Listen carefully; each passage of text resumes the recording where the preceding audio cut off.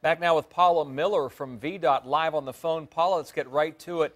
How are things looking right now on the roads?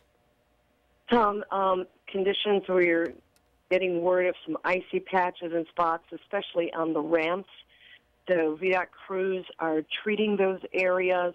We're monitoring all the roadways very carefully because we are concerned about those falling temperatures, which could result in record low overnight temperatures.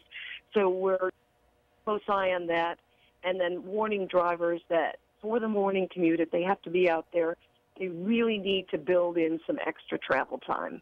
So that goes to my next question. If I get up at 6 o'clock in the morning, I'm walking out the door, getting ready to go to work, what do I expect when I go on the road?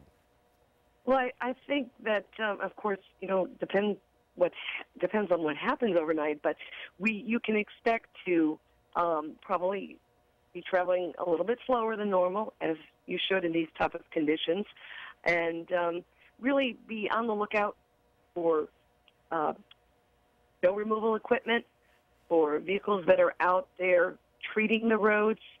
So we want you to just be mindful of our equipment that's out there, and for the most part, really be mindful of those ramps, the bridges, Right. the overpasses, and the shoulders that could develop those icy patches. I want to jump in for a moment here, Paula, slow, because we have a live picture of an accident tonight with a motor grader from VDOT on 264 West and Bowers Hill. What's the latest on that? Do you have anything for us on that accident?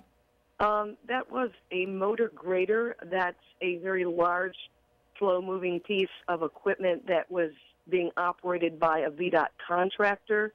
We had contracted with them to remove some of that deep, compacted snow that fell Right. overnight, and they had been working in the Bowers Hill region there when the accident apparently occurred.